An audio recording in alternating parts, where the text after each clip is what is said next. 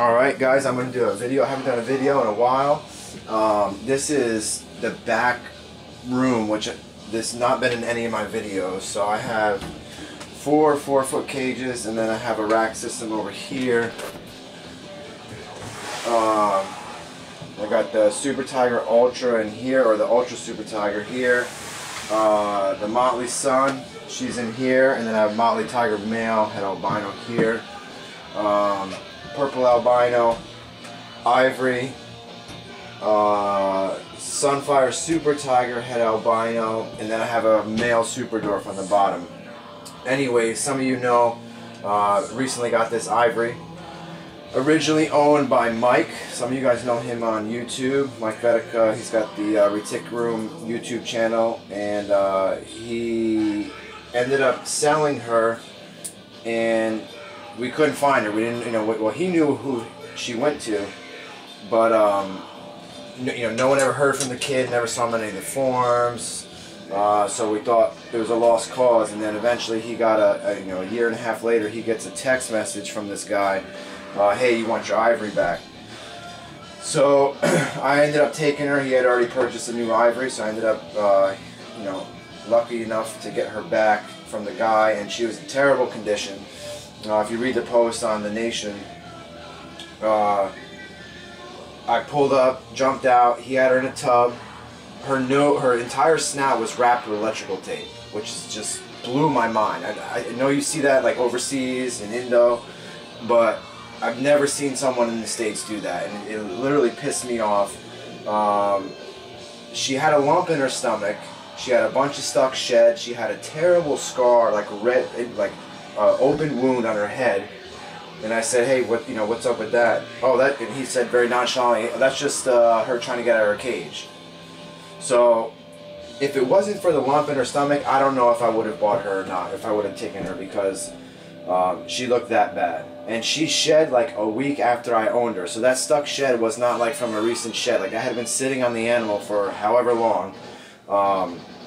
And she was no bigger than what she was when she was sold. So she literally probably was fed, a meal once a month, I'm guessing, because she didn't grow much at all. She's around 10, 11 foot. She's only 20 pounds. She's a 2009, so she's definitely small for her age. But I'm glad to say that after I was soaking her every night, I was putting some medicine on her head. Her first shed, she was probably 95% better looking. And then her second shed, which was maybe a week ago, she's almost, I'd say she's 99% better looking. All her scales are fine. She had a bunch of red inflamed scales. I think he kept her in like some bullshit wire cage. So now she looks, like I said, about 99%. The scar on her head is gone. And she still has a great feeding response. So that's, like I said, when I saw that lump, I said, you know what, if she's eating, she definitely can be nursed back to health. These animals are pretty hardy. With some food and some TLC, she'll do fine. So again, her feeding response is there. I'm not going to use the tongs. I'm going to try to keep myself, well, I probably won't be able to hide behind the glass because the camera's there, but she was roaming earlier because I had the rabbit thawing in the room. So she knows it's coming. She knows it's in the room. So, let's see. This is just shy of a 4-pound rabbit. There she comes.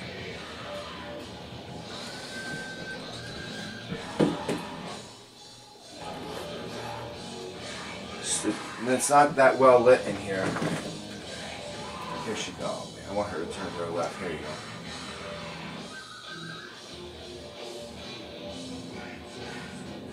There it is. See, that feeding response is still there. Amazing. So, like I said, that's like a 4-pound rabbit. Her first, I think this is her 5th meal with me, and I was doubling up like 1.5-pound rabbits. And now she'll take a 4-pound, and I'd say in 2 days the lump is gone. So she's no problem on 4-pounders. So within time, 6 months, and she's going to be looking amazing. She already looks great after a shed, but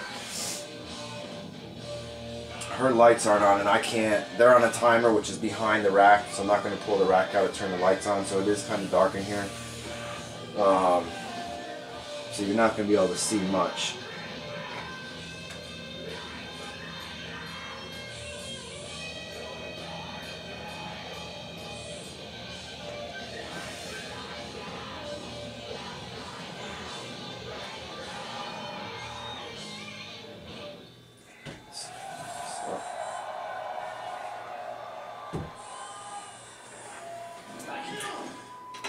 I'm getting ready to build another rack. Built this rack for the AP cages. I'm going to build another one.